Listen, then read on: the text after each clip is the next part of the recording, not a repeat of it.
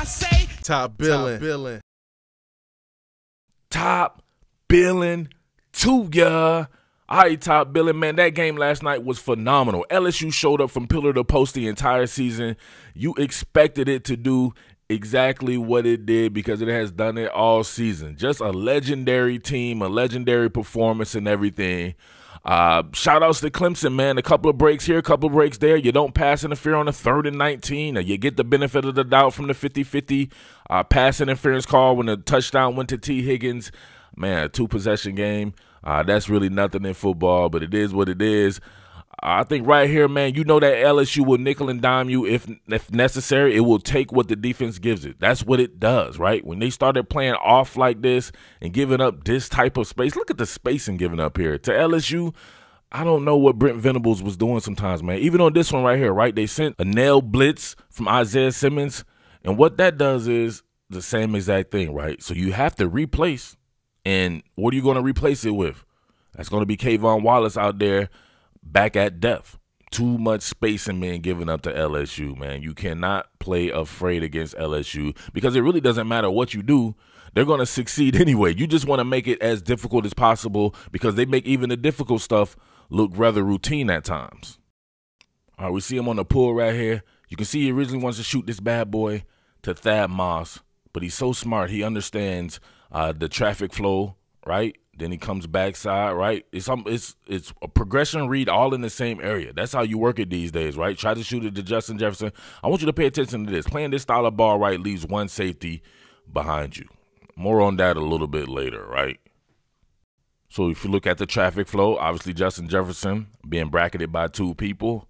That leaves your man Terrace Marshall on the backside with the best type of leverage, and all that is repetition, man, from a cold-blooded assassin, the Juggler Joe himself. And then look at him be able to look at the product placement. Look at this small-ass window. This window is tighter than Tanner Muse's hips. Look at the product placement. So pitch perfect as always. Juggler Joe Burrow hits you in stride, let you get upfield a little bit. Can't play defense like that against LSU, man. All right, we've seen this 3-verse concept work, right? 2 9s and a dig. We've seen it against Alabama, Auburn, a whole bunch of times where Jamar Chase is absolutely destroying people, right? Even though they were playing a split safety coverage, if you look at this in actuality, where the safeties are positioned, this is more like cover 4, meaning they all have a quarter of the field. They needed to be more in a 2-deep shell to where the guys can help on the back half. The reason the safeties are aligned like this is because they get anything going vert, right? So they'll wait for anything going vert and then help with the run game. That's not how you play LSU.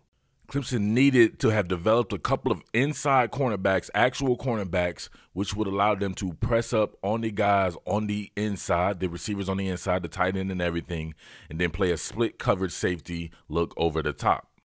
All right, on the pull right here, you can see Joe Burrow going through his progressions. It's almost like a faux look-off because he just really wants to see what these safeties are doing because he wants to go backside to Jamar Chase where he feels that is the best matchup. If you can see, both of these guys are open up top and because they both had a step on them. And, of course, Jamar Chase prison raping A.J. Terrell virtually all night long, baby. That's that all night long loving from prison. All right, y'all know I'm going to have much more content on this, right? It's going to be real quick. I got to do my cornerback wide receiver matchup stuff on both sides as well. But we see Jamar here going against A.J. Terrell. A.J. Terrell doesn't do a bad job at the beginning, right? Great base, great strong base. Even shoots the correct hand for a jam, whereas most people would try to shoot the left hand and get totally demolished at the snap. He needs to really try to decrease the space, but this is where it goes wrong for him. Too much damn reaching. Look at Jamar Chase. He's already faster than you. He's pumping his arms, right? 2 arms. You're running with one arm out in a swimming motion with the other one. You're not going to be able to run as fast as him. Now, you see right there, still holding, still looking. Now, this is what makes Jamar Chase special. Look at this subtle push-off. He's so strong, he doesn't even have to extend his arm. And look how much separation he gets from A.J. Terrell. Crazy. Separation anxiety. You already know the rest. And my boy A.J. Terrell had PTSD. He was like, what happened, man? All right, here we go again. More strange defense from Clemson. What did I always tell you? Hands-on man, right? No free releases, and you have to play inside technique. So here we go with A.J. Terrell going to outside technique. And what do? The path of least resistance. They'll say, Well, thank you. I will take that. And there you go. Easy, quick slant on them. Move the chains. Can't let it be that easy for them.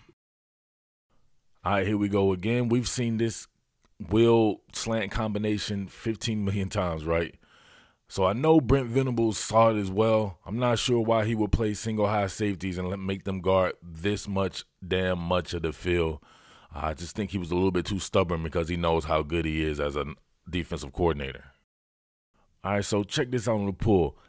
That's the only way he can assist right there. That much of the field, realistically. There's no way he's going to be able to get over there. And check this out. Burrow plays him by holding him with his eyes and then shoots that bad boy downfield, and the rest is history. All right, y'all, this is when I knew my man Brent Venables had snorted a whole bag of ants or something like that, and he was like Tuco from Breaking Bad. What is this, man?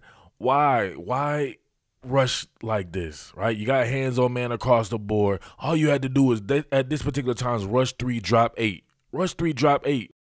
Instead, you don't account for Burrow's ability to detach, which is some of the best in the country, when you know he only needed like 5 yards to get there. Just crazy to me, man.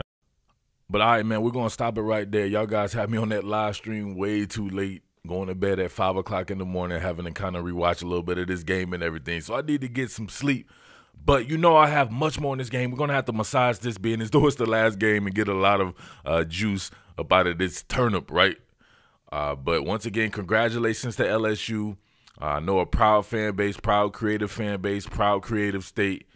Finally got the Tigers back over the top. Like I said, back in February, this was the year for the Tigers to get back over that hump, right? So give your boy some credit for that at least. Be looking forward to see how the rosters shake out. So I know everybody's going to want to ask me about what do I think about next year and all this like that. I got to get the second signing period. I got to know about all the transfers. That's how you evaluate legit football, right? You got to know who is on these teams and the coaching staffs and everything like that. So LSU's going to be very good. Clemson's going to still be the king of the mountain, in my opinion. It's not going anywhere. Alabama, Georgia, all these teams, Florida, Penn State, I'm excited for next year. Ohio State, Oregon, all the new coaches all across the country.